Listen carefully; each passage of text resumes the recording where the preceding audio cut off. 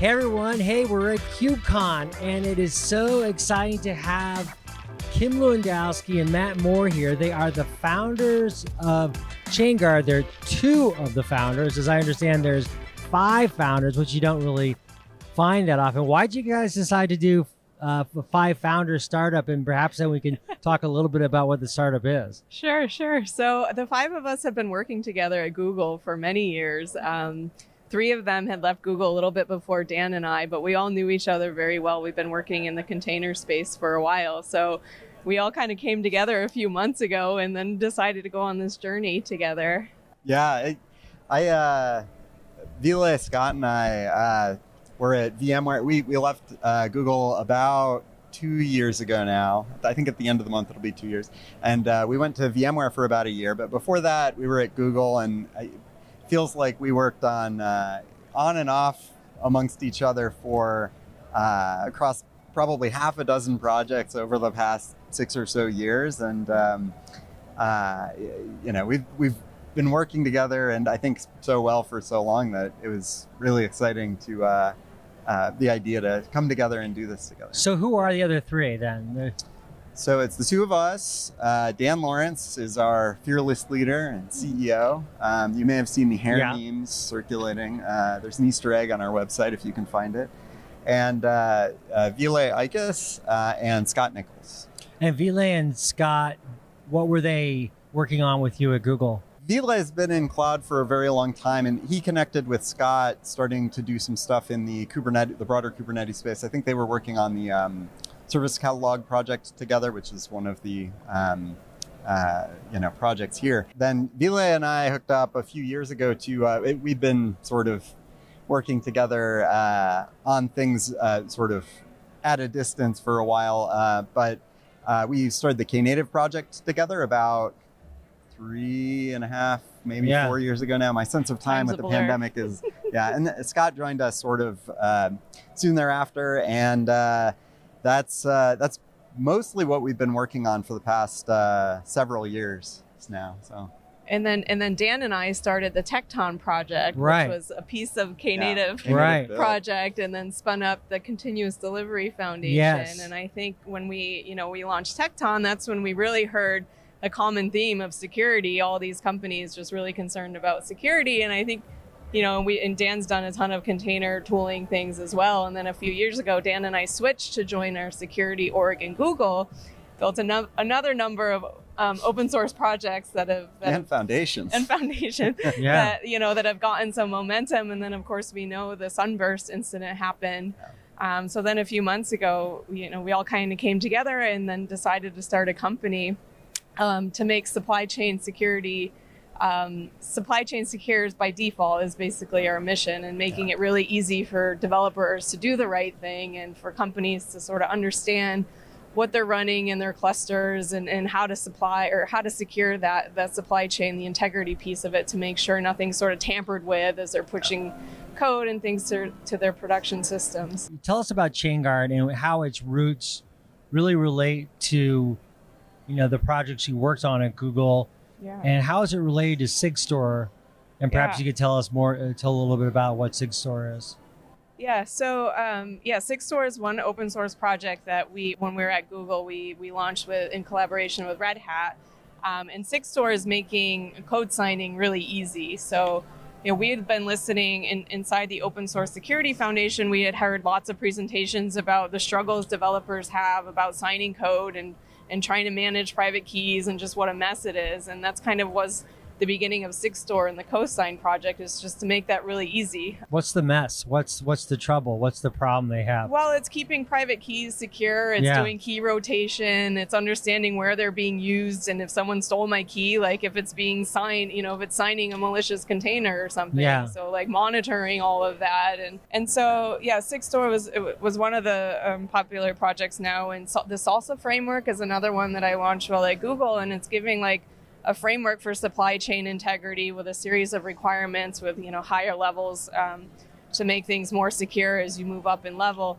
And so these two projects, that you can see how they can complement each other a bit. But these are some of the foundational pieces that we think we'll be using inside Chainguard. Again, we're a week old, so we're talking to a lot of people and figuring out sort of their problems and how they think they're solving this. On Monday, we had security supply chain con day, I guess a -1 day. And SolarWinds came and gave the keynote, and it is excellent. Like, I definitely recommend checking it out.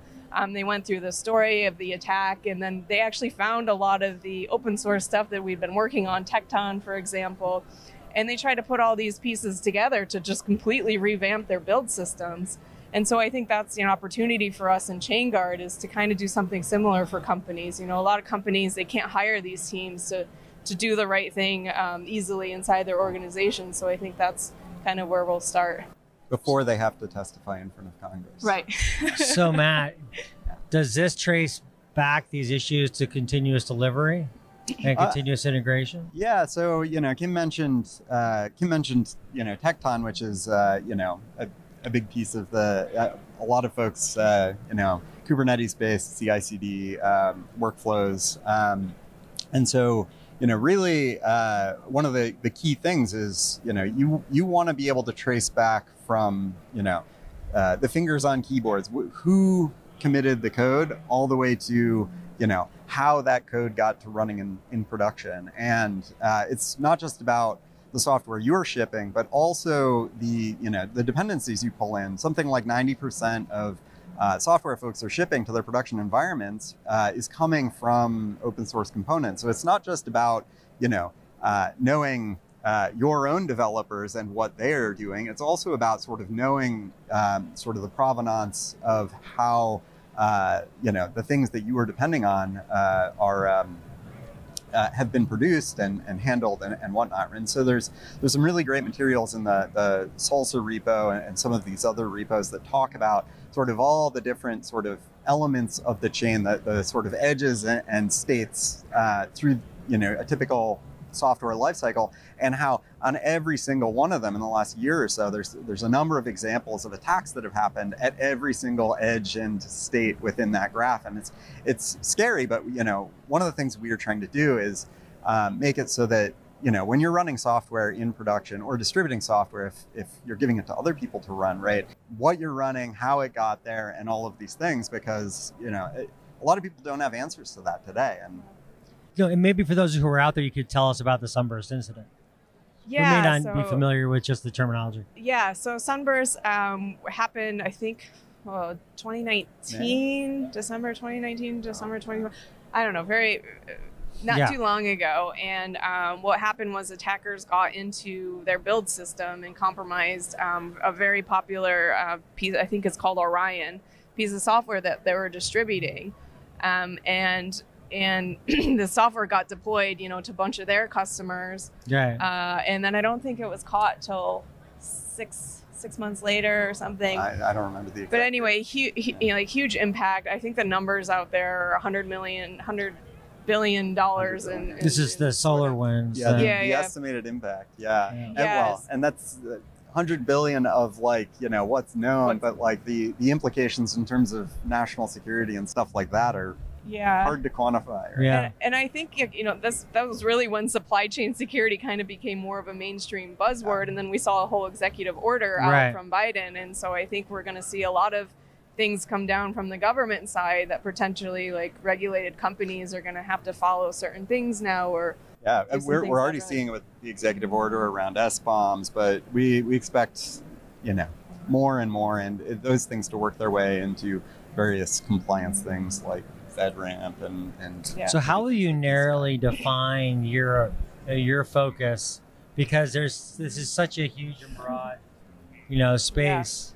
Yeah, that's a great question. So I think, a good place for us to start is talking to these companies, like I mentioned, the ones that have already even found some of the open source tooling that we've built, and learning about their problems and trying to see if they're, it's a good fit for us too, is having them kind of come on as a design partner as we really figure out what we're going to build as a product. And so I think we'll cast a wide net initially in terms of who we talk to, what type of industries. I think, healthcare makes a lot of sense for us. Banking, so all of these regulated industries, I think, are scrambling to try to make their supply chains more safe. So who are you talking to? Are you talking to the developers or the security professionals or both, or who? Yeah, I mean, I think it's going to be a mix of both, but at the end of the day, I think these, things get sold from developers. Like, we want to make it easy for developers. And so, the SIG store, if you look at it, it's literally like 2 lines of code or 1 line of code to sign something and then verify the signature. And so I think,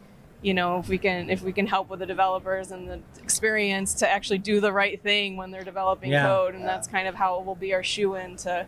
I think it will end up coming from both directions. I think it'll start from like CISOs, wanting their organizations to have a better security posture. But if you don't win the sort of hearts and minds of the developers, they're gonna, want to find ways around what you're doing. And so back to, Kim said our mission was making the software supply chain secure by default, right? Like, I think the sort of core of that, right, is I think the most successful tools that we've seen, really in any space, make the sort of best practices and the right way of doing it sort of the default, the easy path. And so we want to make it easy for developers to adopt this stuff, and to not want to, reach around the things we are putting in place to keep them safe.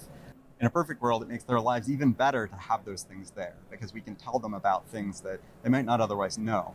When I talk to people about security in developer world, there's all kinds of things that surface. I mean, we hear about shift left, right? And then others will say, well, you really should be, thinking about starting from the absolute right side or the left side and going right? There's all these different approaches. And I think that the Linux Foundation has, dozens and dozens and dozens of projects that are out there. And, I'm really curious on how you are going to define kind of that path for yourselves, because it does seem so broad, but it seems like signature verification is that just a big, ample kind of target that you can hit? Is there a reason why your approach is starting there? I think that gives us like a lot of some of the foundational building blocks and building some of these things out. Because, so for example, like an SBOM, like if you can't verify the integrity of an SBOM, is it? And so I think that is a critical component to all of this. Is you need to be able to sort of trace back cryptographically how things are. Yeah, and I think one of the nuances in one of the talks, I think might have been Matt Riley and Marina's talked about how like signatures themselves aren't really the end goal, right? So you could sign something, but it's really just like saying hi, I'm Matt, right? Yeah. What you really want to be able to do is things like SBOMs. You want to make claims about a thing, right? Like this is the set of things that went into this, and then sign that, right? And then there's a set of people you trust to say certain things about certain things, and then you get to sort of choose how small a circle of trust that you let into your different environments, right? So I think that's that's the next step once you've made signing easy, right? Starting to talk about stuff like policy, how you make these attestations and schemas around how you say different types of things, what folks want to say about what, and so on, and then policy around that sort of standard schema. We're gonna have to conclude here, but I want to thank you very much for taking the time to talk about Chainguard. I look forward to seeing its development. Yeah, thank you for having us. Yeah, thanks for having us.